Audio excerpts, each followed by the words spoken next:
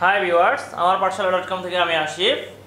আমরা এখন যে অঙ্কটি সমাধান করব সেটি হলো 1/√2 এবং √2 এর মধ্যে একটি মূলদ এবং একটি অমূলদ সংখ্যা নির্ণয় করো। আমরা জানি মূলদ সংখ্যা হলো সেগুলো যেগুলোকে কিনা p/q আকারে প্রকাশ করা যায়, যেখানে কিনা q > 1, আর অমূলদ সংখ্যা হলো যেগুলোকে কিনা p/q আকারে প্রকাশ করা যায় না। তাহলে এখন আমরা দেখি 1/√2 এবং √2 এর মধ্যে কি কি মূলদ, একটি মূলদ এবং একটি অমূলদ সংখ্যা। তাহলে আমাদেরকে আগে 1/√2 এবং √2 এর মান জানতে হবে। তাহলে 1/√2 এর ক্ষেত্রে আমরা মান পাবো 1/√2 এর মান আমরা যদি ক্যালকুলেটরে দেখি তাহলে আমরা পাবো 0.7071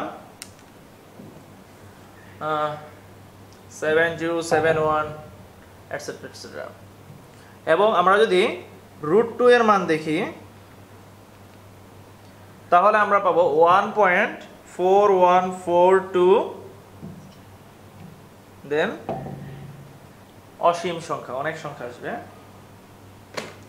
তাহলে আমাদের এই দুটি মানের ভিতরে আমাদেরকে যে মান পাবো আমরা সেগুলো হবে মূলদ এবং একটি অমূলদ সংখ্যা নির্ণয় করতে হবে। এই দুটো মানের ভিতরে 0.7071 এবং 1.4142।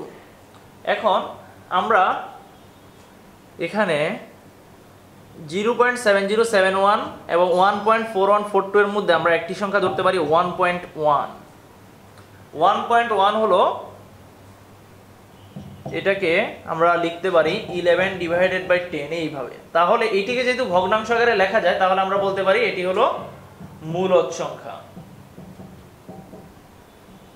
এবং আমরা আরেকটি সংখ্যা নিতে পারি যেটি কিনা 0.653101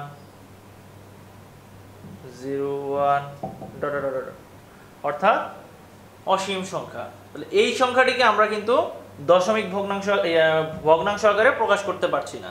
যেহেতু ভগ্নাংশ আকারে প্রকাশ করা যায় না বা p/q আকারে প্রকাশ করা যায় না, এটিকে বলবো আমরা অমূলদ সংখ্যা।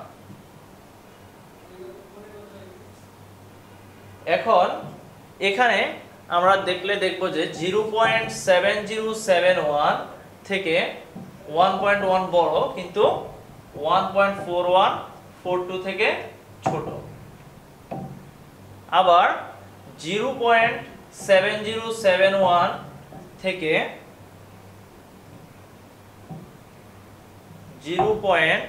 আমাদের যেহেতু এই দুটোর মাঝামাঝি লাগবে তাহলে আমরা এখানে 8531 দিয়ে করতে পারি। তাহলে আমরা বলতে পারি 8.853101 এটা 0.7071 থেকে বড় এবং 1.4142 থেকে ছোট। তাহলে আমরা বলতে পারি এই দুটি সংখ্যাই হলো 1.1 এবং 0.853101 এগুলো নির্ণেয় মূলদ এবং অমূলদ সংখ্যা, যেগুলো কিনা 1/√2 এবং √2 এর মাঝে অবস্থান করছে।